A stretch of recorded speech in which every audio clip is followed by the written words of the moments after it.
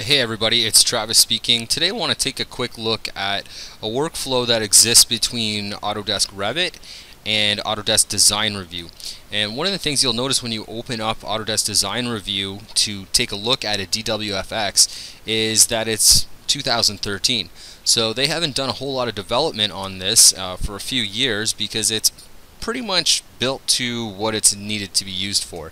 So you can see I've got my Revit open here. I've got a sheet set defined here under my presentation folder. So I want to create a DWFx that consists of these sheets and maybe a 3D view that somebody could use to kind of navigate around the model if they need to. So exporting to a DWFx is pretty similar to exporting to a DWG. If you come up to the big R in the corner here and you click on your export button, you'll notice that you have quite a few different file types that you can create.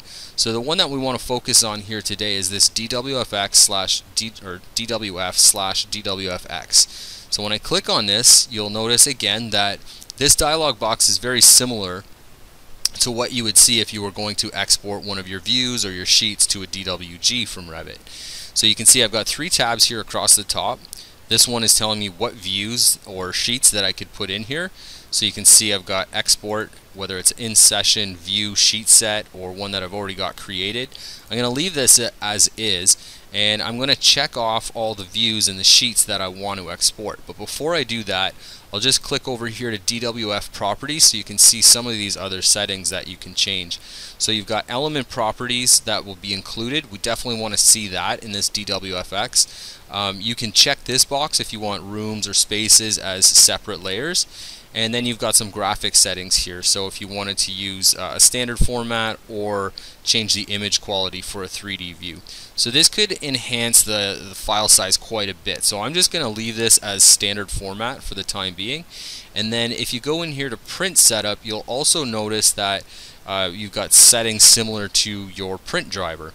So the one thing that you want to make sure is that the zoom is set to 100% because we don't want any units to get messed up, and we don't want to see things not as they are. So the last thing is we'll get out of here and take a look at project information. So we want this information as well to go into the DWFx, so if there's something that we need to change or add in here, this is a place that you could do that as well. So we'll go back to views and sheets, and I'm just going to get these views and sheets set that I want here. So the first one that I wanted was this one right here.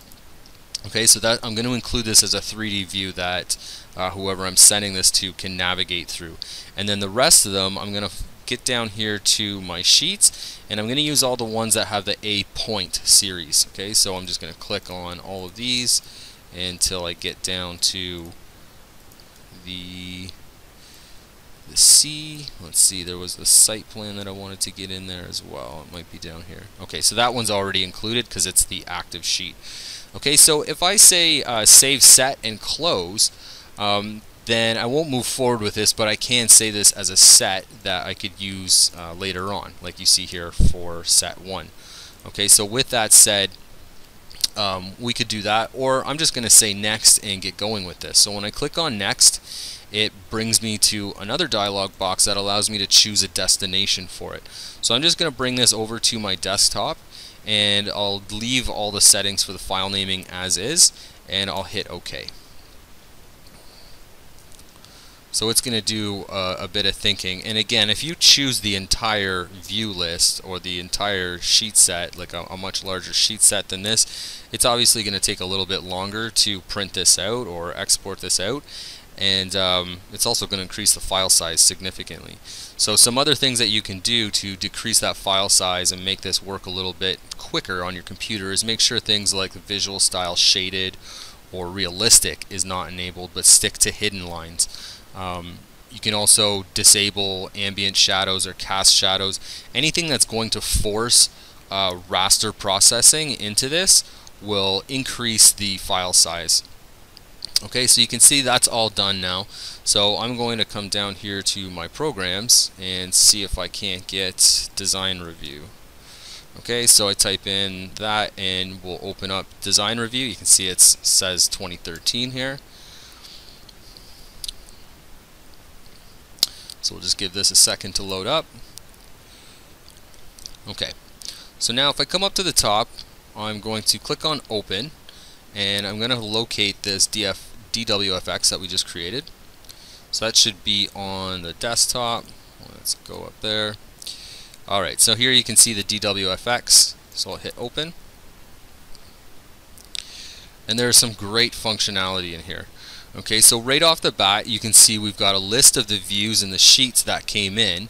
You can see the 3D model. I can navigate around this the same as I would in Revit, and we can get right in here and see what the time of day that I had set up for the lighting. There's some other tools that you can use to section this off if you needed to. So let's take a look at those here first. So if we said section face, then we can use different faces to create a section plane, or we could use the different defined sections. So a section XY, if we click on that and zoom out, we'll see a little UCS here that we can use to pull and push a section plane. So if we wanted to rotate around to another view here, now we can kind of get into this model a little bit better. Okay, so that's some pretty neat functionality to navigate around. So if we had any 3D views, they would be listed in here as well. And then you can take snapshots in here or from a grid line. So let's just click on from snapshot, and then you can see that we can adjust this border if we wanted to create another view here, or another snapshot essentially. So we'll click on that, and you can see now I've got this additional view here built into the DWFx. Okay, so the other one that I wanted to show you is if we go to one of the sheets that are defined here, let's say the first floor plan. Okay, so that hatch is a little bit dark, probably something that we would want to change in our view template.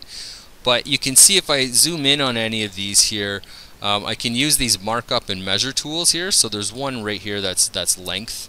Okay, so you'll notice that when we get into the file, it's got an actual snap for different layers of this wall assembly. So if I go right from one side to another, okay, we can get a sense as to how big this is. So I'm just kind of snapping that down. I think if I hit shift, it should give me a straight dimension.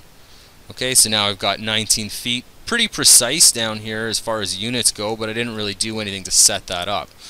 Okay, so this is just me kind of extracting data, finding out what some of these distances are. Say if I didn't have the dimension in place, you can see I've got dimensions for a grid, but at this point I've still got the EQ set on some of these. Okay, so we can go in and find out some more data. The other thing that we can do is select different elements in here as well.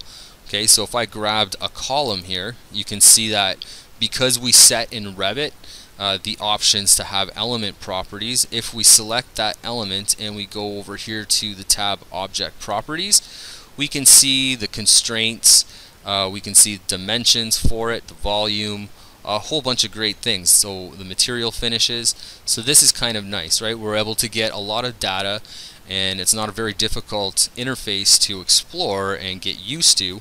And a lot of these tools for markups and measurements, the stamps and symbols, they're really easy to use. So you can see that up here at the top too, there's revision clouds that we could put in here if we wanted to, say, make a change to any of these columns, right? We'll just put that revision in there. And then we could put a note as well. I'm not going to get too fancy here with it, but we could put notes in here for our production staff, and we could then save this. So I'm just going to save this here, and actually I'm just going to save right over top of it. Okay, so it says, do you want to replace it? Sure.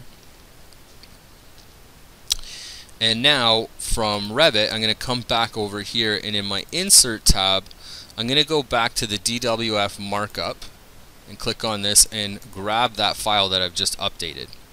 So I'll hit Open, and it says Link Markup Page to Revit Sheets.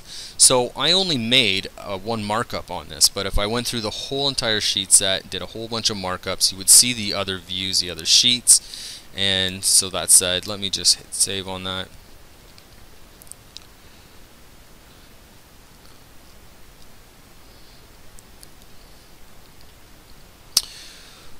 Okay, so that's finished loading back in. So I believe it was the basement plan. No, it wasn't the basement plan. It was the first floor plan. So you can see here, there's the markup, and note that this is on the sheet, not on the view that I'm looking at. This markup has been placed on the sheet. So you can see that it's pinned, that markup, over top. You can see there's the dimension as well. And these specific dimensions, they have, well, dimensions and markups, you can see that they have their properties from Design Review as well. So if you were to go in and make that change, you could then unpin it, I believe. Let me see here.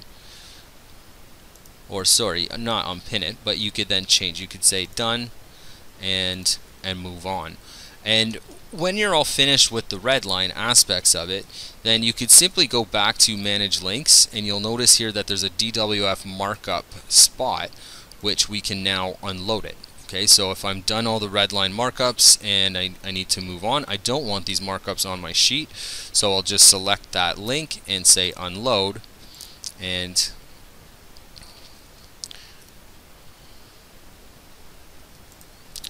then we'll hit OK, and now you can see that those markups are now gone. We're ready to move forward with the next issue. Okay, so there's a lot of great functionality in this this Design Review, and it's a free program. That's the other thing I think that is the most vital to this whole video, and the point of this is that you don't have to have licensed anything. You can go get this program for free, and it can greatly help your workflow. So typically we don't really promote free products, but this whole series is all about collaboration, workflows, and trying to help people that might be downstream from you in the design process get accurate data and not have to do a whole bunch of redesign or you know, digging. Why bring out like a scale rule if you have this exact data available, right? So a scanned PDF is nice, but it's also typically raster format, and when you're trying to find dimensions from a plotted second generation PDF, sometimes scale can be an issue, and when you're dealing with takeoffs, you need to have, you know, tolerances are tight, so it's important that that stuff is that's set up, and that you're using data that is already there from the design phase. Okay, so one thing I do want to mention that I've noticed here is when I did do the export for this, I didn't take the actual sheet size, so it's actually changed these to default by 8.5 by 11. So that would have been in the print driver looking page here. So again, back to export, DWFx, and then in the properties, when we went to print setup, you can see that I didn't go into size, so I would select the 24 by 36 option here and then have something that makes a little bit more sense. So you can see there, now that I've chosen a sheet size, the zoom for 100% versus fit to page is now available. Okay, so again, some other aspects of this is the vector versus raster processing. Shaded visual styles are going to force the raster processing in there, but you can force back vector processing and choose different quality levels for that stuff. Okay, so yeah, I highly recommend checking out Design Review. You can get it from the Autodesk website, and it's again free program, great tool. Thanks for watching. Bye now.